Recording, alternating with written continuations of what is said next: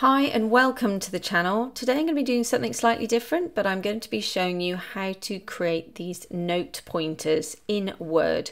So this is for where you want to make notes on your own document or somebody else's document, and they're really customizable. You can put as much or as little information into these boxes as possible. You can color them, you can customize them. So what I'm going to do is I'm going to delete all of these and I'm going to start from scratch and show you how to make one of these pointers. So firstly, you've got your document up here.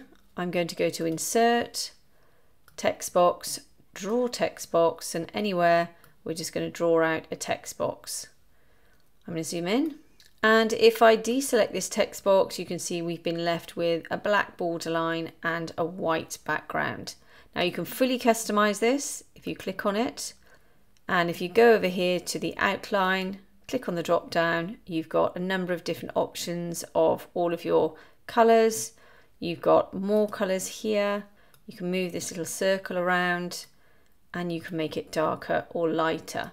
The colour you've selected is in this little box here, and then you can just simply click OK, deselect, and you can see I've now got a pink borderline. You can make that thicker if you want to by going up to the outline again, going to weight and selecting from one of these. So you can fully customize it in this way. If you don't want the border, just select it, go back up and select no outline. So now we've got a background of white. If you want that to stand out a little bit more, just go to Shape Fill, click on the drop down, and once again select a color of your choice, or again you can customize that color using more fill colors. So if I just go to this orange color, deselect, but we can fully customize it, make it into a rectangle, we can make it into a column, we can make it as big or as small as we want. So to insert your text, just click inside. You can see that my cursor is flashing here, and then simply just go ahead and insert your text.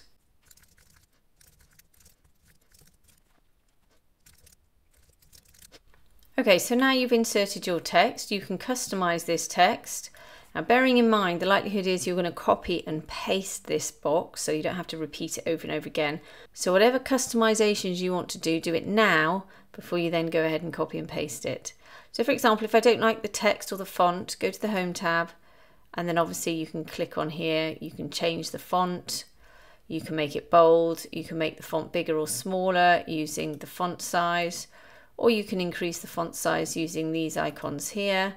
You can make it really small, or you can make it much bigger. It really depends. Then you can go down to the font color and you can change the color again using all these colors. Deselect, you can see there's a white theme there. Just select it all and go and use the black if you want to, or automatic. As I change the shape of this text box, you can see how the text begins to fit into the text box. And again, that's all personal choice. Now for the bottom, you can see that I can move this margin all the way up to here, and it starts to move over the text. You can see how thick my margin is. Now sometimes you'll find the text is very close to the edge of the box at the top and perhaps at the sides. Now to adjust these margins, again select the text box, go to Shape Format and go over to Format Pane. And in the set shape options here, go to this box, and you'll see here you've got all of your margins for that text box. You can increase the left margin, so as I increase it with the up arrow, you can see that margin on the left gets bigger. And again with the right arrow, that margin gets a little bit bigger. Let me just pull this down. And if I click on the top arrow, you can see that text starts to move down. So you can have it a little bit further into the center of this text box. And that's all just personal choice. You can literally just insert a text box and write notes if you want to. Again, that's up to you. Once you've got all the text in that you want, then you can make the arrows.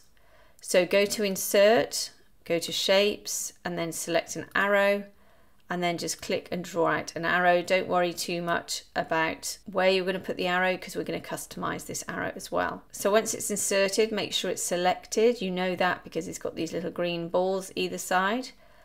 Go to Shape Format and then go over to this icon here. Now it says Shape Outline, but this is the one that will customize these arrows. So click on the drop down I'm going to go down to weight and change this to 3 points. Then I'm going to change the color to this one here, but again you can change it to a contrasting color, it's completely up to you. And then you can move it around this box. Now you can see it goes over the top of these letters. If you want it behind this box so it doesn't interfere, just select it, go to send backwards, send to back. And then with these little green balls you can now move this arrow anywhere you like. You can move the entire arrow, and again with this you can move it anywhere you like. Now, so that you can move it around your document, you can select the arrow, hold down the Command or Control key and select the box. Make sure you're on shape format, go over to this icon here, group, and select group. And now you can move this anywhere in your document. So if I scroll out, you can see I can move this anywhere I want. And let's say, for example, I wanted the title to be adjusted.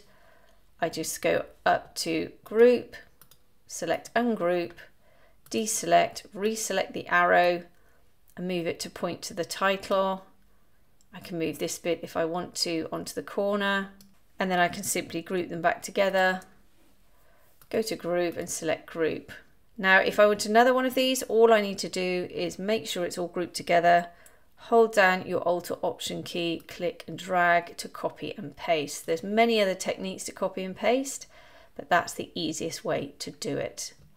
Now you just go to ungroup, deselect, double click inside here to then allow your cursor to be inside. Let's just zoom in. Then you can simply select all of your text and retype what you need. And then once again, you can just move the arrow around and point to something different. And then once again, holding down that Command or Control key to select them both, go to group and just select group. Now don't forget, you can customize these boxes if you want to change the color of them at any time, that's absolutely fine. You can do it as a group.